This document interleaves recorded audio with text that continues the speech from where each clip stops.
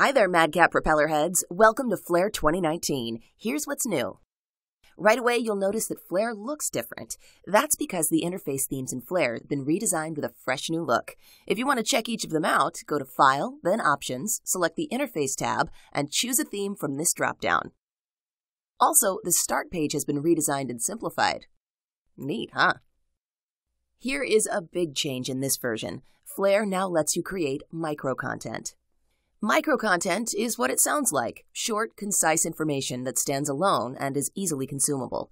In Flare, it begins with the creation of a collection of brief phrases and corresponding responses, such as questions and answers. After generating HTML5 output, these phrase-response combinations can be used in different ways as users interact with your output.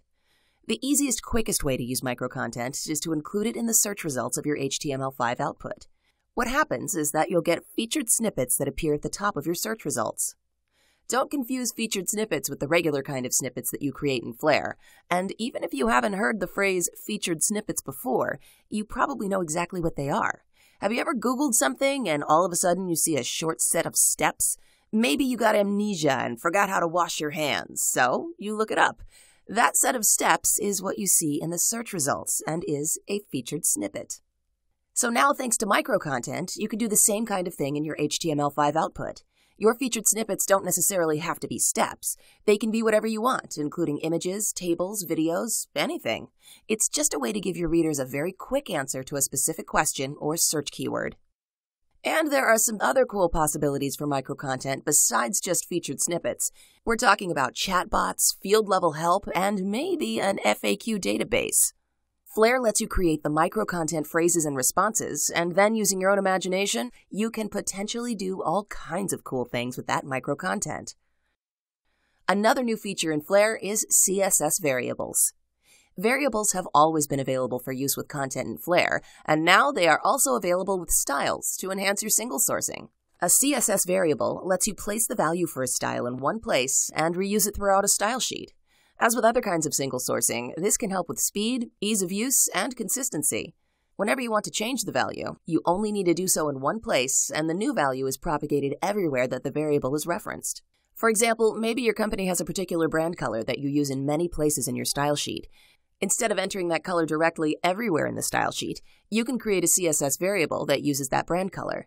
Maybe you even name the CSS variable brand, although you could technically name it anything you want. Then just insert the CSS variable every place in your style sheet where you want to use that color. Later, your company decides to reinvent itself, and this includes changing its brand color.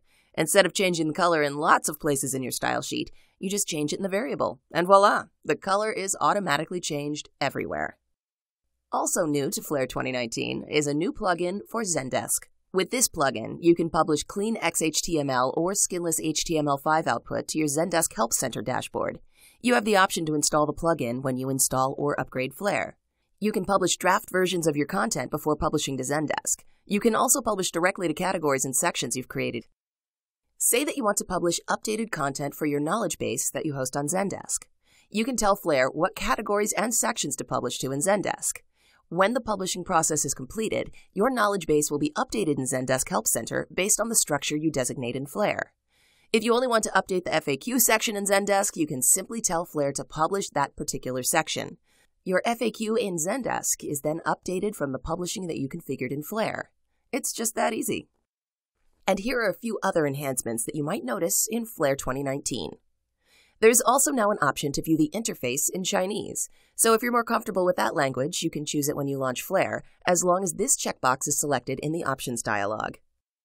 If you generate output with Elasticsearch, you'll notice some enhancements in the Content Services portal. This includes the ability to view micro-content that you create, as well as the ability to sort columns by search counts and date. Another change in Flare 2019 is that the project templates in Flare have been redesigned and streamlined. If you need to create a brand new project, be sure to take a look at these new templates. You can also click a link in the New Project wizard to browse other templates from the MadCap software website and download any that you want to use.